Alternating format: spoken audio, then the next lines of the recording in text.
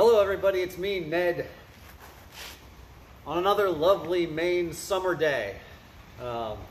It's a beautiful 60 degrees, it's been raining, it's thunder out there, it's not the train tracks, but I have a lovely summer wine here. This is Collecapretta Lautizio. This is 100% Ciliegiolo from Umbria, from this little tiny town, Terzo La Pieve, outside of Spoleto. It's made by the Mattiolis family. Vittorio Mattioli, his daughter Annalisa does the winemaking now. And I love this label. Like, there's nothing flashy or fancy or anything or like advertising. Like, the label, the only thing that's on there is just a complete explanation of this wine in Italian. It says that it's Ciliegiolo from vines that were 15 to 50 years old. The must fermented for 7 days. Is that, wait, 6 days on the skins with wild yeast in an open tank, no temperature control. Then it's spent sfinato e mezzo in una botte di acciaio. So it went into an acacia wood barrel where it rested all winter. Something about it was a good vintage.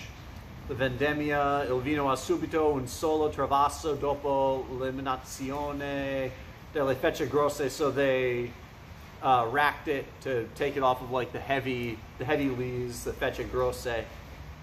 And then they bottled it directly with the lunar calendar, with la luna calante dei primi di marzo. So I don't know what that is, the new moon, the first new moon in March.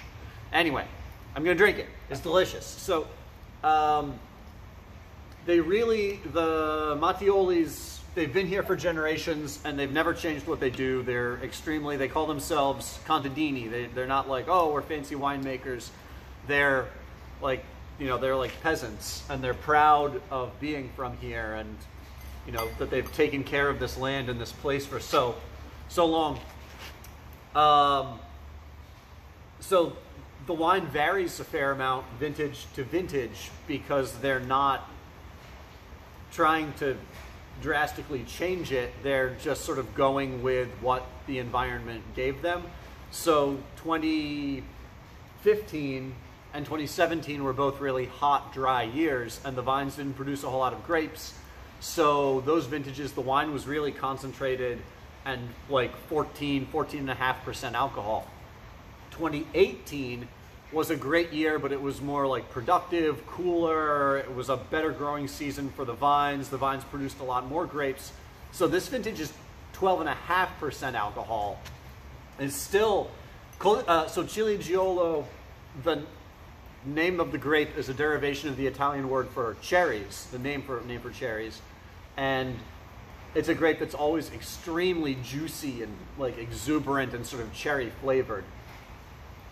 It smells like just really, really intense, fresh crushed, like raspberry or blackberry juice on the palate, on the nose. That's what I'm using right now to smell the wine, my nose. But it's really intense. It's a really like dark, juicy fruit sort of aroma. It almost smells like reduced, like cooked fruit, like a compote or like a blackberry, blueberry, raspberry sort of pie, something like that.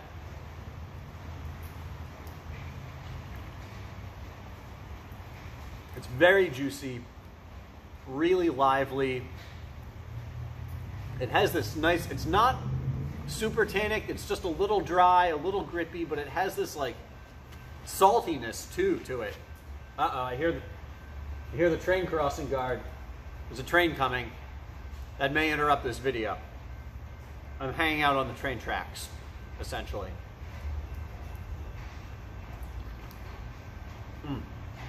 So I'm drinking it with a little bit of a chill.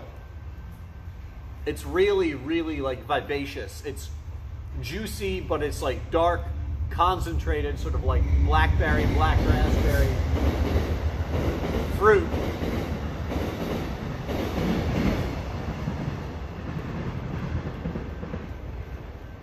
And it has just that little bit of like spice, that little like hint of wild pepperiness that you get eating like really ripe, fresh like blackberries.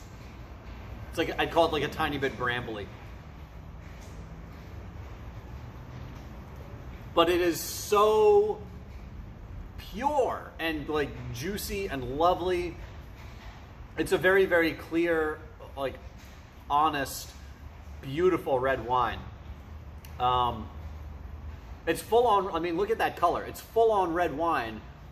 It's very deep, but there's this like uplifting energy, this vivaciousness to this wine that makes it a fantastic summer red wine.